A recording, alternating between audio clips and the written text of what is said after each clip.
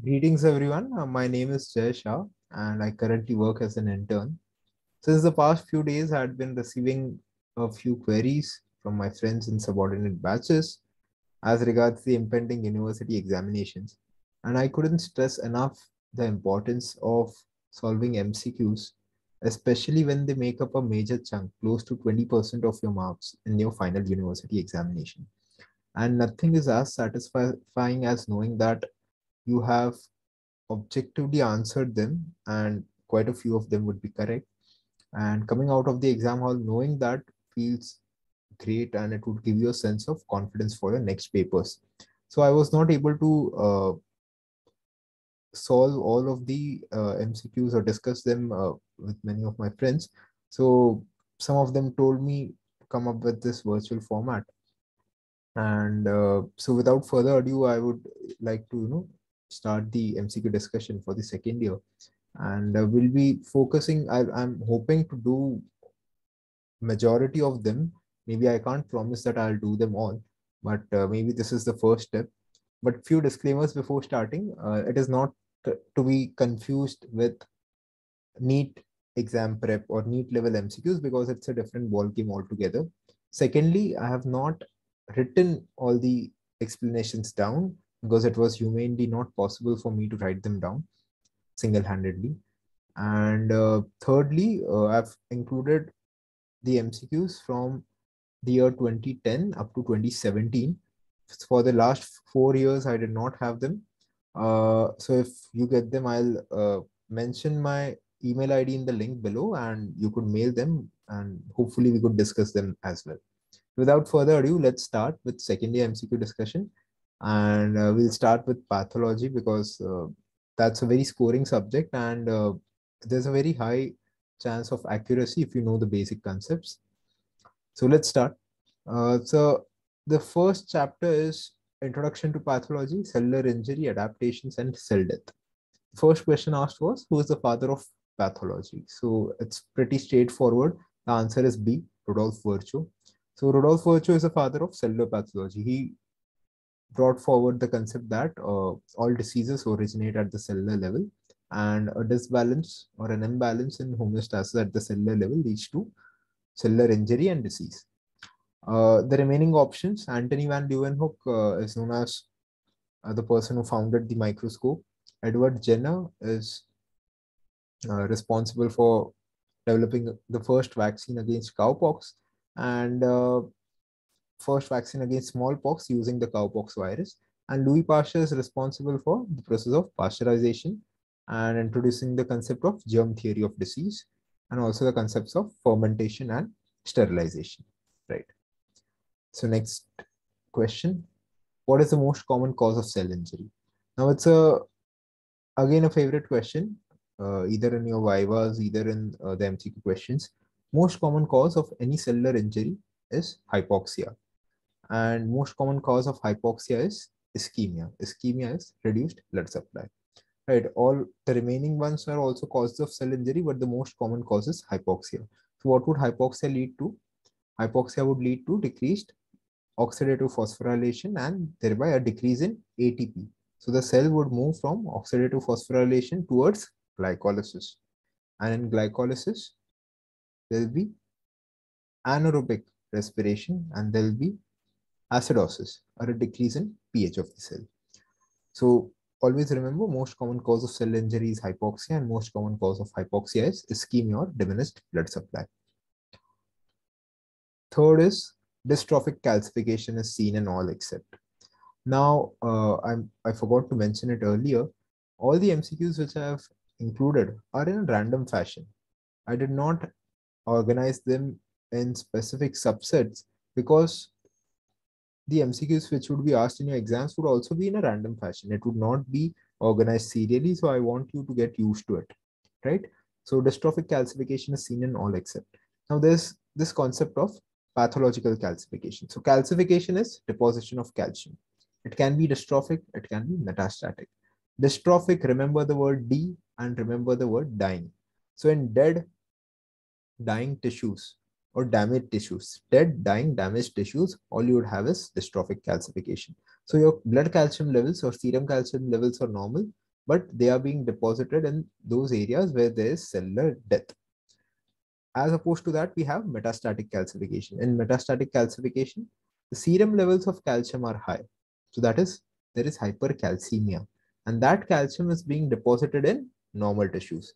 So dystrophic calcification, serum calcium normal, deposited in dead or dying tissues.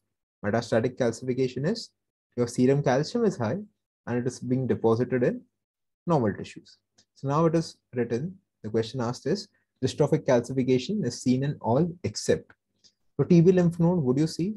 Yes. Gastric mucosa, normal gastric mucosa, let's see, gamma Gandhi body and atheromatous plaque. Now, if you know, TB lymph node is an example of caseous necrosis. So in necrosis, a dying tissue, would you have deposition of calcium? Yes, and it would be dystrophic. Gamma Gandhi bodies are seen in CVC spleen. It's also a form of dystrophic calcification. You should know that.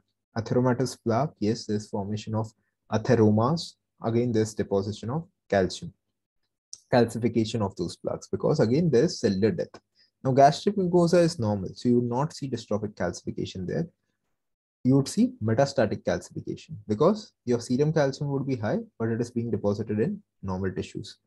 So this question has been repeated umpteen number of times. Where would you see dystrophic? Where would you see metastatic? Always remember, dystrophic will be seen in those where you have any kind of injury, right?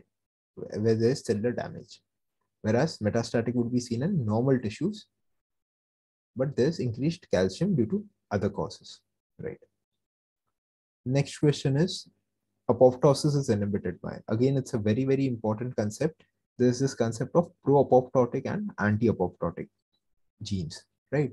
So you have specific mediators or specific markers such as, or proteins. So you know that BCL2, MCL1 and BCLXL, right? BCL2, MCL1 and BCLXL. All of them are anti-apoptotic genes. They are anti-apoptotic genes. And BAC and BAX, BAK and BAX are pro-apoptotic genes. Always remember, BAX, BAK, something which is very bad, right? So that is pro-apoptotic. BCL2, MCL1, BCLXL, all of them are anti-apoptotic. Again, there's a concept of tumor suppressor genes and oncogenes. So oncogenes will promote oncogenesis, which is cancer formation. Tumor suppressor genes will prevent oncogenesis. That means it will promote apoptosis, right? So the question asked is, apoptosis is inhibited by. So I told you that the anti-apoptotic proteins are BCL2, MCL1 and BCLXL. So the option is D. Now the remaining three, P53, NMYC and RAS, all of them are, right? They are pro-apoptotic. Why? Because they are tumor suppressor genes. You do not want your cancer to proliferate. That's why these are tumor suppressor or pro-apoptotic. So P53 is known as the guardian of genome. Then you have NMYC and then you have RAS, HRAS, KRAS, NRAS, multiple RAS. So all of them are pro-apoptotic, but anti-oncogenic or tumor suppressor. Whereas BCL2 is BCL2 will inhibit apoptosis, right? Always remember. Wear and tear pigment. So calcification concept we have seen, apoptosis concept we have seen, pigment concept. So there's this pigment which is called as lipofuscin. So lipofuscin or lipochrome is the product of lipid peroxidation or end products of lipid peroxidation. As and when you age, there is always free radical mediated injury which will result in lipid deposition or lipid product deposition, and lipofuscin is one such product. So the wear and tear pigment is known as lipofuscin. Generally, it is seen in the heart and in the brain, and it is known as senile atrophy of the brain, or brown atrophy of the heart. You'll see these questions again and again when you go through your past year MCQs. Brown atrophy of heart or senile atrophy of brain or wear and tear pigment. All of these terms are used for lipofuscin, and it is perfectly physiological. It does not cause any pathological harm, right? It is lipofuscin is deposited as yellowish brown granules, and the location is perinuclear. Always remember perinuclear location, wear and tear pigment, yellowish brown or golden brown. Right.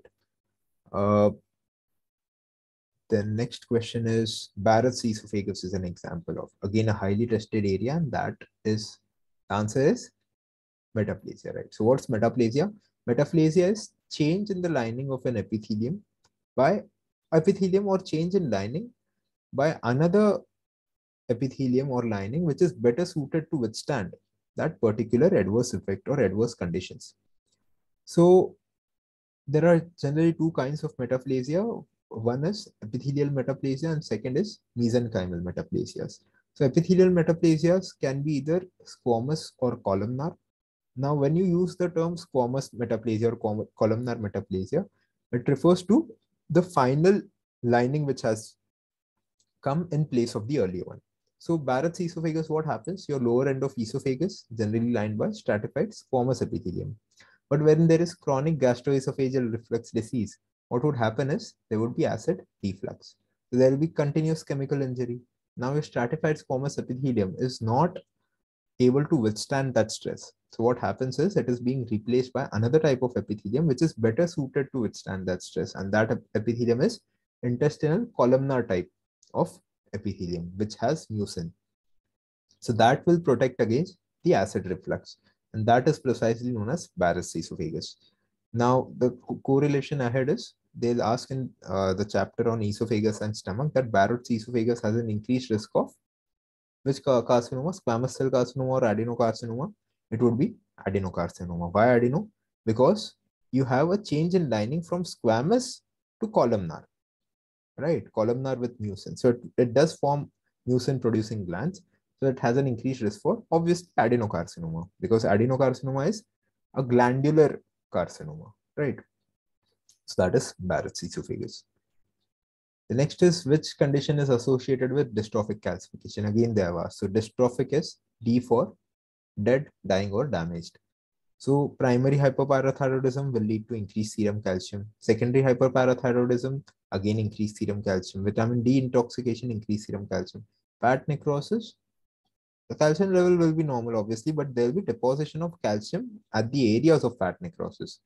The common example is, yeah, in acute pancreatitis, there is peripancreatic fat necrosis and deposition of calcium. And calcium, uh, when it would react with your fatty acids, it will form soap, right? So it will have a gritty appearance, right? So that is fat necrosis.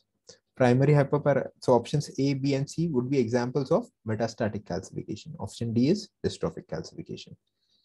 Which of the following is again pro-apoptotic? Now, as I mentioned earlier as well, BACs and BAC are pro-apoptotic. What is P53? P53 is a tumor suppressor gene. That means it will promote apoptosis. So all three of them are pro-apoptotic. So the answer is all of the above. Whereas BCL2, MCL1, and BCLXL are anti-apoptotic genes, right? These all are pro-apoptotic genes. Cardiac amyloidosis often produces. Now, I did not find any correlation here, but the answer is restrictive cardiomyopathy. So just remember that some questions are simply facts to be remembered, and the university of late has been asking some questions which are having some clinical orientation, but a major chunk of them still are from those which are purely facts, and you need to remember them. So cardiac amyloidosis often produces, or it's option B, restrictive cardiomyopathy. Enzyme which prevents aging, another important concept. Why does a person age or why does a cell age? Because with multiple replications, the ends of the chromosome, they shorten. So your replication is not effective. So that will again lead to free radical oxygen damage. So what happens is we have this enzyme which is called telomerase. So why do stem cells not die? Because stem cells have an abundance of telomerase. So what these cells would do, what these enzyme would do is it would regenerate the ends of the chromosome, which would prevent it from shortening. So telomerase are enzymes which regenerate chromosomal ends, prevent their shortening and prevent aging or promote immortality. to be honest. So the enzyme which prevents aging is telomerase, whereas the enzyme catalase that is used for degrading hydrogen peroxide into two radicals of hydroxyl H2O2, giving two OH radicals. Superoxide dismutase is again an enzyme which degrades H2O2 into H2O and O2. And matrix metalloprotease is an enzyme which degrades your collagen. So it is elevated in inflammation, or it is involved in inflammation. Telomerase is preventing aging, right? Diabetic foot is an example of. Diabetic foot is generally an example of wet gangrene. It's widely accepted that it's wet gangrene. There might be some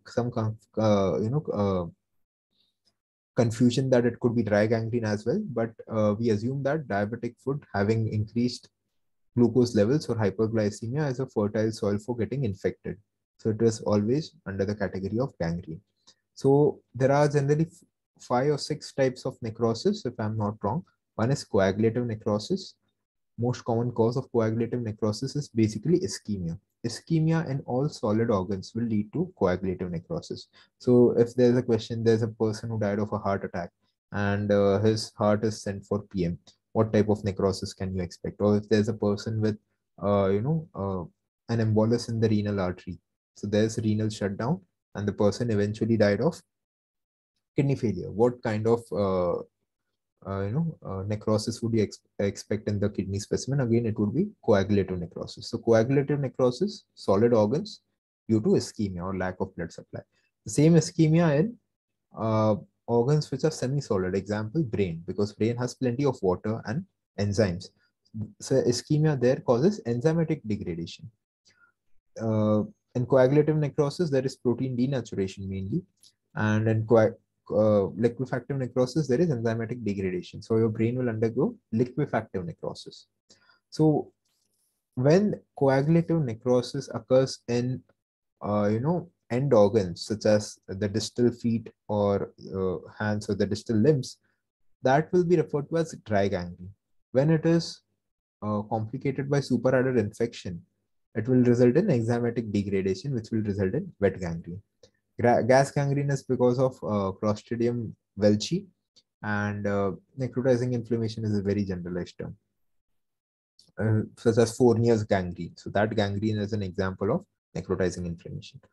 The next type of necrosis is fat necrosis, as I already mentioned, in acute pancreatitis or traumatic injury to the breast. Any tissue which has a lot of fat in it will undergo fat necrosis. Then you have fibrinoid necrosis, that is basically due to deposition of antigen antibody complexes, and eventually there is fibrin-like product. It is not fibrin, but there is increased vascular permeability due to cellular damage, and there's an eosinophilic material which is deposited. Examples are Aschoff nodules in rheumatic fever, and you have polyarteritis nodosa as well, right?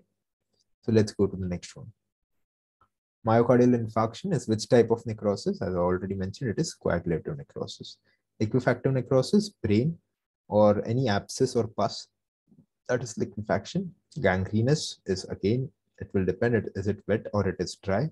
Caseous necrosis, yeah, we forgot caseous. Caseous necrosis is seen in places, or caseous necrosis is typically limited to tuberculosis, because your tuberculous bacilli, it resists degradation or it resists elimination. That will result in a chronic inflammation, and there will be formation of tubercles, and that cheesy material is, it's a cheese-like material which is formed in those tubercles, that is known as caseous necrosis. Always remember, caseous necrosis is very, very important from the histological perspective. What would you see in a TB lymph node, or basically TB lymphadenitis? They'll generally ask in histology, so always remember that. Or TB lung, right? So you'll see a central zone of caseous necrosis. Followed by them, you'll have giant cells and mononuclear infiltrate. Followed by that, you have lymphocytic collar, and finally you have fibroblasts, right? Russell's body are seen in. Now, what are Russell's body? Russell's bodies are basically seen in plasma cells. So Russell's bodies are aggregation of immunoglobulins. Plasma cells generally secrete immunoglobulins. What plasma cells are? Plasma cells are basically activated B cells. So they'll secrete immunoglobulins. So for example, in a condition called as multiple myeloma, multiple myeloma is a plasma cell dyscrasia. There's abnormal plasma cells which will produce a lot of immunoglobulins. Again, with respect to multiple myeloma, there's MCQ asked, which is Bence-Jones proteins are seen in urine in multiple myeloma. Plasma cells also secrete a lot of immunoglobulins. So the bodies which are the inclusions which are there in plasma cells, these are known as Russell's bodies, right? So remember that. Mast cells generally they'll secrete histamine and they'll have basophilic bodies. RBC won't have any inclusion. WBC is a generalized term. Next is liquefactive necrosis is common. As I already mentioned, liquefactive necrosis, always remember brain. So liquefactive necrosis common in GIT. Programmed cell death. Programmed cell death is known as apoptosis. Apoptosis also means in Greek, which is falling off of a leaf. They like to ask that a lot, but I doubt it will be asked, in these exams nowadays. But it's good to remember apoptosis, programmed cell death, or falling off of a leaf. Gravid uterus is an example of. Now we'll move towards cellular adaptations. So, in response to any acute stress, before undergoing injury, a cell will try to adapt to it. So what is adaptation? Adaptation is a reversible change in either the size, the structure, the phenotype, the function, the metabolic activity of a cell, which helps the cell to withstand those adverse conditions, which can be either a physiological stress or any pathological stimuli. So that is known as adaptation. Now, gravid uterus. What happens is earlier or in the initial time, there is introgenic stimulation. So there is hyperplasia. There is hypoplasia of the myometrium. But as the fetus expands, it also leads to stretch, and that stretch leads to hypertrophy of the smooth muscle cells. So it is an example of both hyperplasia and hypertrophy. So this MCQ per se is not pathologically correct, but the best answer would be hypertrophy, because overall when you see, you'll have large plump smooth muscle spindles shaped smooth muscle cells. Hypoplasia is just seen initially. So gravid uterus or breast during puberty and lactation, both are examples of hypoplasia and hypertrophy. You cannot differentiate, but a better answer would be hypertrophy. I hope that clears the confusion. So hypertrophy is increase in cellular size, trophy is size, plasia is cell number, so increase in cell number. Atrophy is decrease in size and cellular number. Metaplasia is change in the phenotype. Meta is to change something, right? Metaverse. Pigment deposited in brown atrophy of heart, as I already mentioned, that's lipofuscin, wear and tear pigment. Metastatic calcification primarily involves, now that would involve a normal mucosa. So again, gastric mucosa is an example of a normal tissue. Aortic valves, they should have mentioned degenerated aortic valves. Soft tubercles, atheromas, all of them are tissues which are damaged, right? So they'll have dystrophic calcification. Gastric mucosa being normal, it will have metastatic calcification. False about fatty change of liver. Alcohol abuse is the common cause. That's true. Often a form of reversible injury. That's true as well. Fat is demonstrated by frozen section. That's true. Generally, they'll ask stains for fat. Which are the stains for fat? So you'll have to answer. It's oil red O, Sudan 3, Sudan 4, and Sudan black. Yeah, oil red O, Sudan 3, Sudan 4, and Sudan black.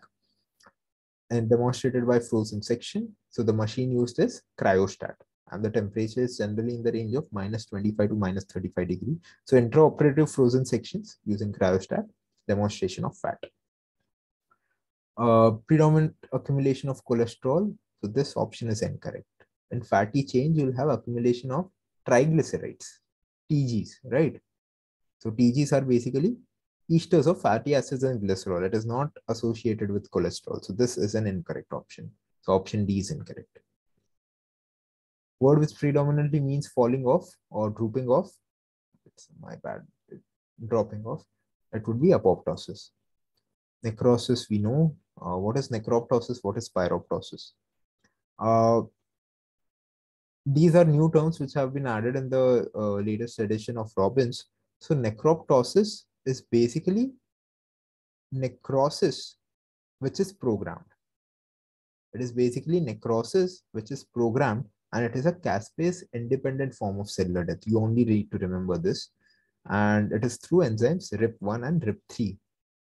So basically, those are kinases. So a necrosis which is programmed, that is known as necroptosis. What is pyroptosis? Pyroptosis is in conditions where there is iron overload. The form of cell death is pyroptosis. Iron overload, pyroptosis, right?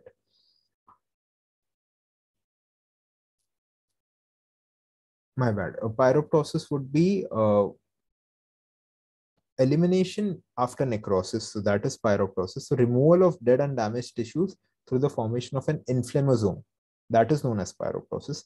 Ferroptosis is when you have an excessive accumulation of iron. That will lead to, again, free radical damage, fatty acid oxidation. That is ferroptosis. Pyroptosis is removal of the dead tissues or the damaged tissues after necrosis via inflammasome, and the enzymes involved are caspases 1, 4, and 5. 145, you can remember that way as well. So it is also programmed. Positive DOPA reaction. So DOPA reaction is given by melanocyte. So for demonstration of melanin pigment, you use DOPA reaction. And there's also a stain called small stain, SCHMORL, wherein the melanin will appear black. Here, DOPA reaction is given by melanocyte. So the exact reaction you did not know, but always remember that DOPA reaction is used for detection of melanin, and it is shown by melanocytes. Intercellular cholesterol accumulation in macrophages of skin, that is known as xanthoma. Now, these options are very interesting. Cholesterol lysis is basically known as strawberry gallbladder when there is cholesterol deposition in gallbladder. Cholesteatoma is related to your ear, whereas it is known as glue ear. And xanthoma is basically when you have yellowish deposits or yellowish marks on your skin, because those are basically cholesterol which is deposited in macrophages, and the collection there is known as a xanthoma. Right? So remember, the answer is xanthoma. Granuloma is anything which is resisting degradation, that will form a granuloma. And infective granuloma is basically tuberculosis. A non-infective granuloma example is sarcoidosis. Right? Syphilis is also an example of a tuberculosis. It's also an example of an infective granuloma. Syphilis, cryptococcus, Cryptococcus neoformans.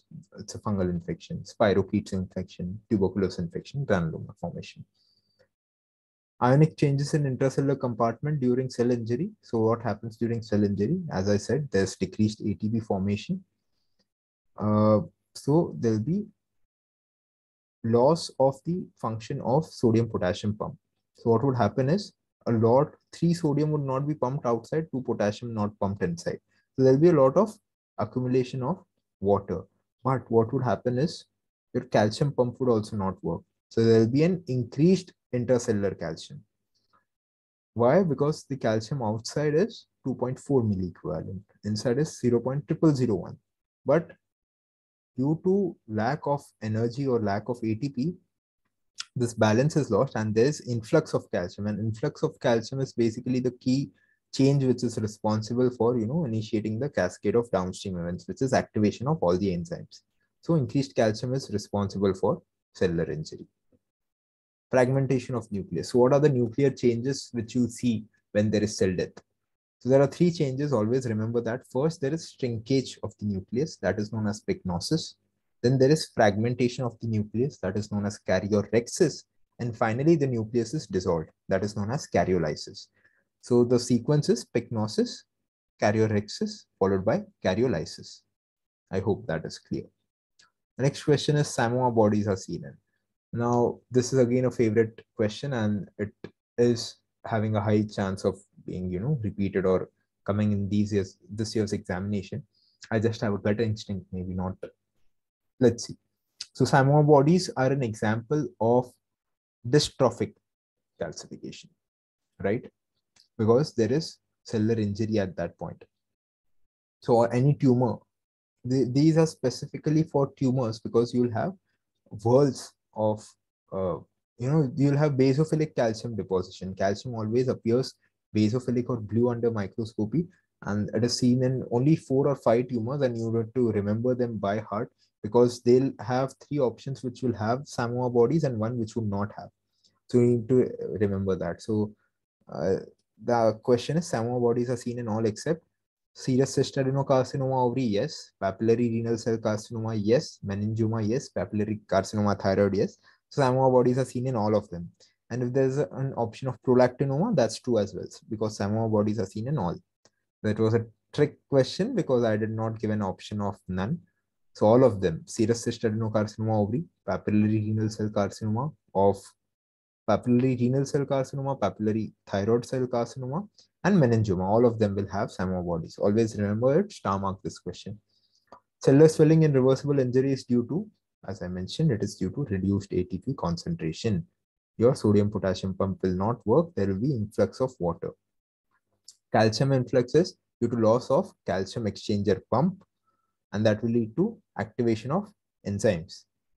And which are those enzymes? Lipases, basically phospholipases, proteases, right? And that will lead to further damage. Free radical injury, no. Decrease, no, not really. Example of metastatic calcification again. What would it be? It would be hypoparathyroidism. Why? Because pancreatitis, inflammation, there will be fat necrosis, yeah, peripheral fat necrosis, and in that there will be calcium deposition. Again, traumatic fat necrosis in breast, there will be dystrophic calcification. Atherosclerosis itself an example of dystrophic. Hypoparathyroidism, it would be metastatic calcification. And one of the common sites of metastatic calcification is gastric mucosa or capillaries of your lung, right? Lung and kidney. Condition associated with non-hemoglobin derived pigment, brown atrophy, kernicterus, jaundice, heart failure cells. Now, again, it's an important question because it relates to pigments. Now, kernicterus is because of deposition of bilirubin pigment in neonates. Jaundice, neonatal jaundice is basically kernicterus. Basically, when it reaches the central nervous system, it is known as kernicterus. Jaundice in general, again, bilirubin deposition. Heart failure cells. Now, heart failure cells are because of, what do they contain? Heart failure cells contain hemosiderin. And what is hemosiderin? Hemosiderin is aggregation of ferritin, right? And from where is this ferritin derived? This iron is derived from breakdown of hemoglobin. So what happens is, in case of your left heart failure, there will be an increased back pressure. So there will be increased pressure in your pulmonary veins. That pulmonary veins will lead to increased pressure in your pulmonary capillary bed. And what will happen? This leads to chronic venous congestion of your capillary bed. So that will lead to accumulation of RBCs, which will be subsequently broken down by your macrophages. So then heme and globin, heme will further dissociate it into iron. Iron aggregates into ferritin. This ferritin is, captured by your macrophages. And that is known as a heart failure cell because these are characteristic. And the stain you'll use for hemosiderin is Pearl's Prussian blue. This is also a favorite question. Stain used for hemosiderin is Pearl's Prussian blue. Hemosiderin will appear dark blue or Prussian blue under the microscope. And brown atrophy, as I told, it was because of lipofuscin, which has nothing to do with hemoglobin. It is because of lipid oxidation. Malarial pigment, which of the following derivative of hemoglobin is a malarial pigment? So that is hemozoin. Hemosiderin, I mentioned what it is. Hemozoin is because of degradation or destruction of RBCs by the malarial parasite, specifically the trophozoite form, right? And what is hematin? Hematin is basically acid degradation of your hemoglobin. So when a person has bleeding from the GIT, so that is known as, and when he vomits that out, that is known as hematemesis. So what happens is your acid of stomach, it degrades the RBCs, or it degrades the hemoglobin to form acid hematin.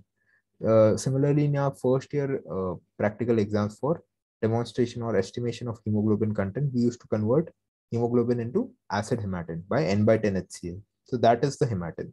Hematin is acidic degradation. This is basically ferritin accumulation. Hemozoin is a toxic form because of destruction of RBCs by the malarial parasite. Kidney infarct is an example of which type of necrosis? Again, it is an example of coagulative necrosis. Collicative necrosis is also known as liquefactive. So another name for liquefactive necrosis is collicative. So if a short answer question comes on collicative necrosis, not confuse it with coagulative necrosis, as some of my batchmates did when it came in our term examinations. So collicative is basically liquefactive necrosis. Tabby cat appearance of myocardium. Again, it's an odd question, but you should remember that tabby cat appearance is a striped pattern. So what is a tabby cat? Go on Google, search, and that is because of fatty degeneration of the heart. Always remember that. Cloudy change is because of reversible change, reversible injury, which is, influx of water. So that is cloudy change. Hyaline degeneration are not applicable. Amyloidosis also not applicable. Amyloidosis leads to restrictive cardiomyopathy, right? So fatty degeneration. So you'll have alternate bands of red and yellow heart. So that is known as tabby cat appearance. And why specifically in myocardium? Because myocardium uses PFOX enzyme and it uses lipids as its source of energy, right? Dysplasia is characterized by. Now, there are a few terms which I need you to be absolutely clear with. Dysplasia is one of them.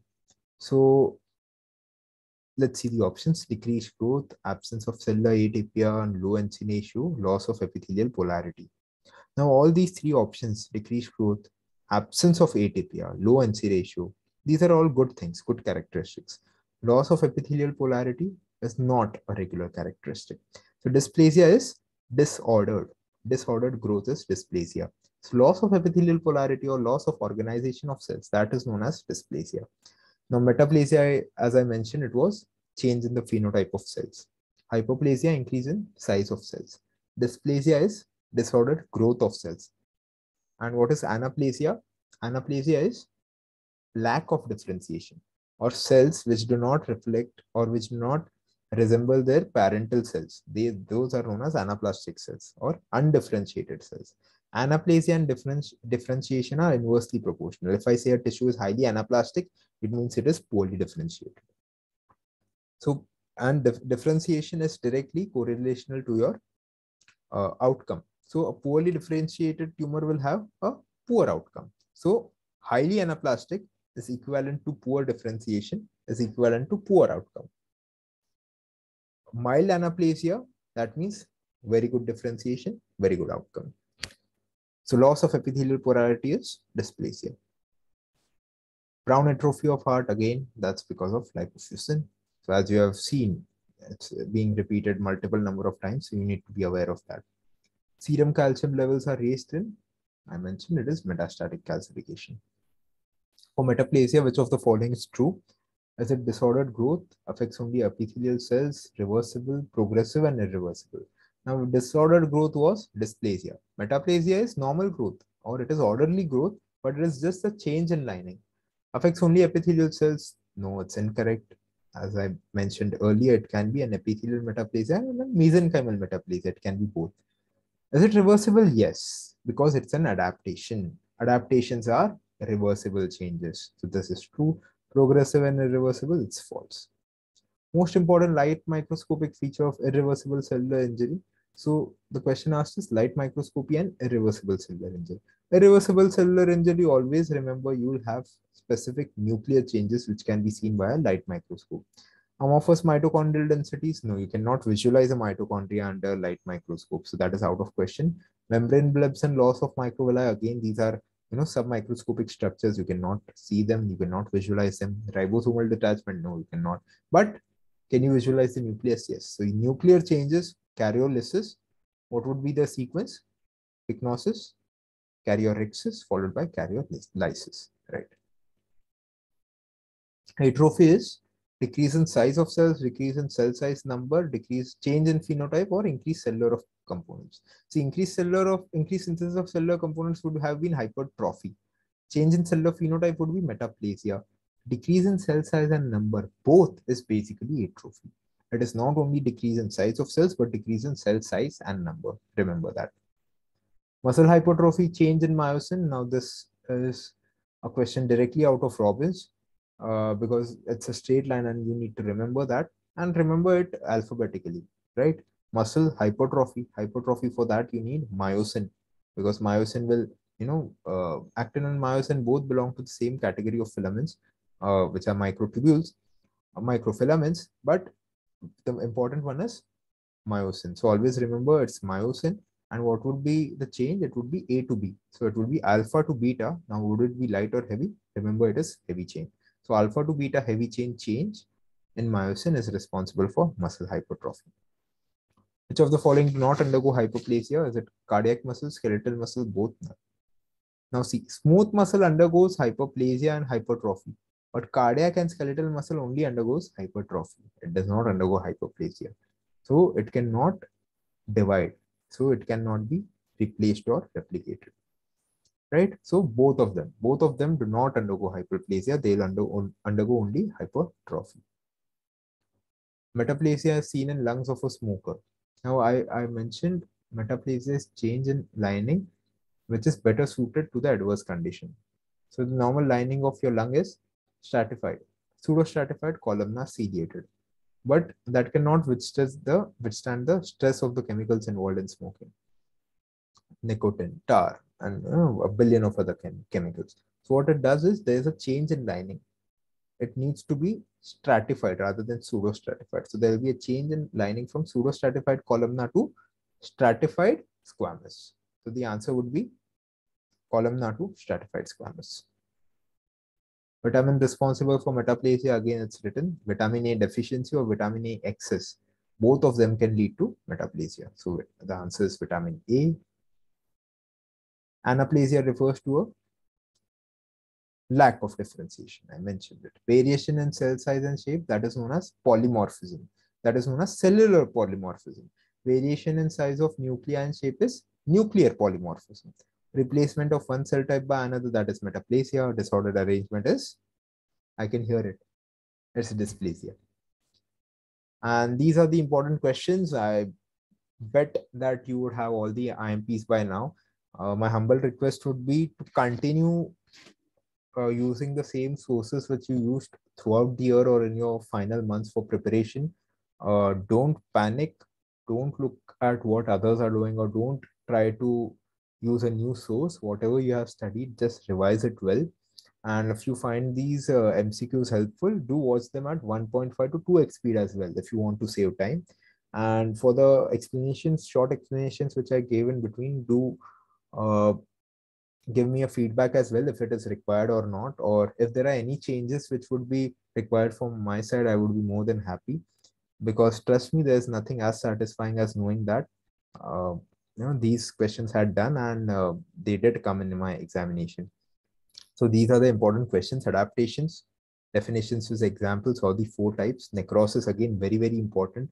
All the 5 types of necrosis. Calcification, again, important. Pigments, important. Free radical is a thing which you can do later if you do not have time at now, or first cover the important topics, and if you still have time, then do that. Apoptosis, intrinsic versus extrinsic pathway, extremely important. I did not touch upon that because I did not find MCQs. If you find MCQs, do let me know. And the difference between necrosis and apoptosis is also very, very important. And but due to paucity of time maybe, or if you want to, if anyone has any doubt with regard to it, I'm always available to clear it. Do let me know in the comment section below. And as I told, this has not been my solo endeavor, my personal endeavor. It has been because of support of my friends as well across batches. And special thanks to SJ for uh, igniting that spark to help you all during your final exams. And there's a quote which is very close to my heart, and it's be who you needed when you were younger. So I'll end with it. It's open to interpretation. And yeah, thank you. Keep studying. And if there's anything I can help you with, do let me know.